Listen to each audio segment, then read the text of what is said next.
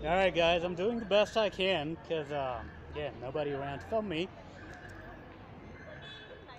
But these are the tech bars that I wrote about, that I keep writing about, and it's just going to be a short video, dead hang, and then we'll probably go on to pull-ups and that. So you can see I'm kind of not in my regular wide grip stance because there's a little kid next to me swinging, and he may kick my ass. So so so I'm just here narrow grip, which is a hell of a grip workout too. And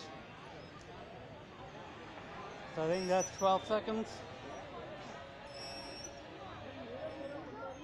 And you keep breathing deeply as you do it, and you really grip the bar, which it's hard to show you in this video, but you really grip the bar essentially. You really grip the bar, and that's really what leads to exponential gains in your forearms, your entire upper body strength. Simply gripping it will activate more muscles than if you would just do a limp pull-up, like you just used your 4 fingers, you didn't use your thumb. Another tip I tell you in gorilla grip. So now we'll do the dead hang. I'm